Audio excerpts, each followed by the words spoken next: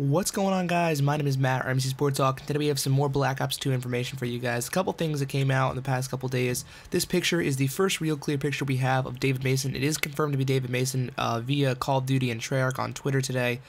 There's a picture of him in real life and then in the game.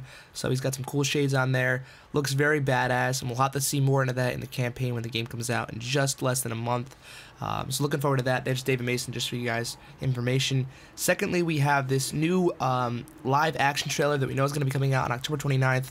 iJustine actually put up a video on her channel that was probably some kind of a agreement with Treyarch and Call of Duty.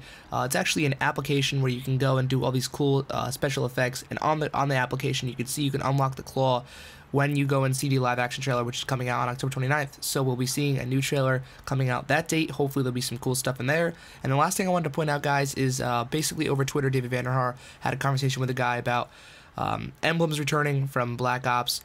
Create your own emblem, and will you be able to save different layers on top of that emblem and just take them off easily, or instead of having to recreate the entire emblem. And he has it on Twitter, and here's a little image of a preview of the emblems as we'll see them in Black Ops 2. I'm excited about this because back in Black Ops, when emblems came out, there was a lot of cool things people could do with them. Very creative, you got into it. So I'm glad that's coming back, and they'll be even more easily controllable on the game. But other than that, guys, hope you enjoyed the video. Smack the like button across the face if you enjoyed. Check out the latest 2 videos, subscribe, and follow me on Twitter. Catch you guys next time. Peace.